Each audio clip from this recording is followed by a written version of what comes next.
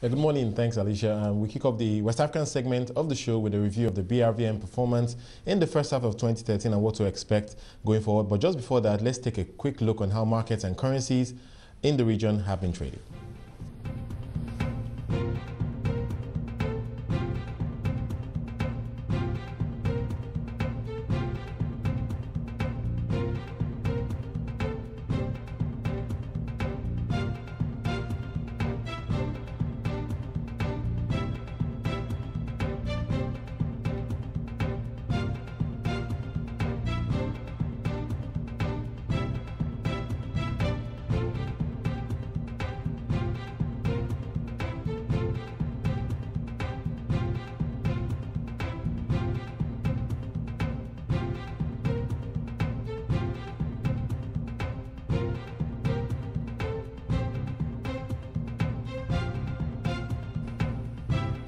Well, as you can see from the graphs, the markets in the region have done pretty well in the first half of the year. The BRVM year-to-date return is now 27.8%. That's compared to 27.6% for Nigeria and, of course, 56.7% in Ghana. Drivers of the market's performance included key financial results from some of the big companies in the regional bourse. And to review the BRVM market so far this year and what to expect going forward, I'm joined from our Johannesburg studios by Nathaniel Nyika. He's head of investments at FMI Africa. Thank you so much, Nathaniel, for joining us.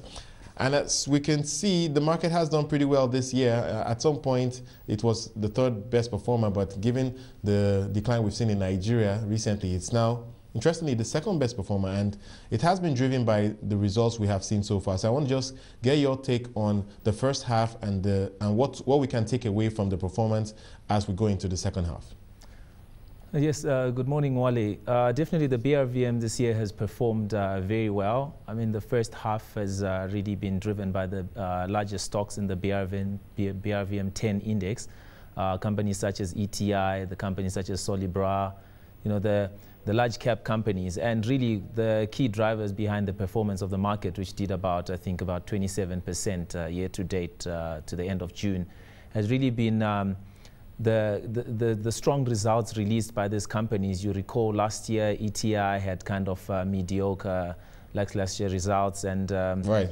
Yes, and Sonatel itself also had kind of mediocre results and was being impacted by the tax. But I mean, they came to the party. The December 2012 results, the ETI results, bottom line was quite impressive, and Sonatel was quite impressive. So definitely the large cap stocks came to the party, and as a result, it drove the whole market up.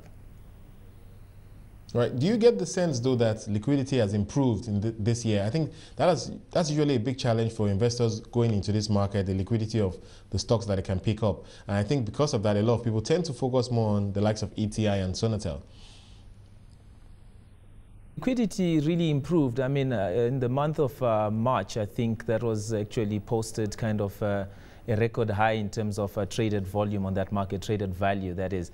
And you could see that with programs such as the infrastructure program in Cote d'Ivoire that was instituted sometime, is it last year or 2 years back, there was more focus in other sectors, not just confined to the BRVM 10, with the likes of the electricity company CIE, with the SODCs, with the transport sectors.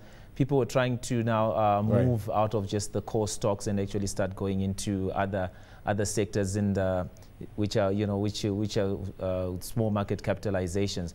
But still, the companies remain relatively small, so major players would still play around the BRVM 10 stocks. All right, so let's talk about the potential for more growth this year. What's your take on the valuation of the market across sectors?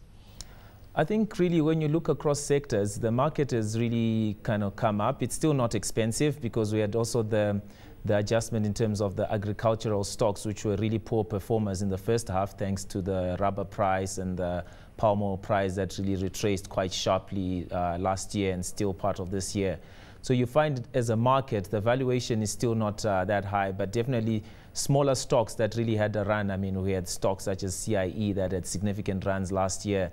They have really kind of reached their peak at the current status, and either maybe need to get new larger projects, which they need maybe more capital to come into the business. But really, the larger stocks, there's still potential. I mean, ETI still has got a lot of growth still awaiting. We've now seen that Nigeria and Ghana have become the two largest contributors to that business. Right. Okay, so if I'm rebalancing a portfolio or even constructing one, which stocks do you like right now going forward? Obviously, if you're going to be balancing a portfolio on the BRVM, you have to look at the top 10 stocks. And I'm still quite bullish on the banks. I'll still buy my ETI. I always say it's in a slow motion M&A process with Nedbank. And you've already seen what the acquisition of TTB in Ghana and Oceanic Bank in Nigeria has done to their results. It's significant performance, and really its share price has reached an all-time high. But still is still relatively cheap. If you look at it, the price to book value, it's still less than one times multiple. The other local banks, I would select the SGBCI above before BCCI. I think BCCI is a bit in a weaker position. There's also the Bank of Africa groups, though they are fragmented and they are listed, the Benin listing, the Togo listing and the like. I would still select them as a portfolio. Then I'll go back to the agriculture, because one of the reasons why you would invest on the BRVM is really get exposure to soft commodities such as rubber and palm oil. And I think they have really retraced quite sharply. Yes, you can go ahead. What about the telcos, though, the likes of Sonatel and Onatel? What's your take on those ones? Definitely, the Sonatel remains the bellwether stock. I mean, it has now paid its dividend and has gone ex-div, so you'll find in the second half the share price really will be in a territory where it's not really having much upward trend, which is a good time to accumulate. I mean, its dominant position and the recovery of the situation in Mali, which kind of partly affected its first half results, is now been done away with. Onatel, which was a loss-making telecom company, seems now to actually have come to the party and is now profitable. So I also think the telecom sector is definitely one you want to look at.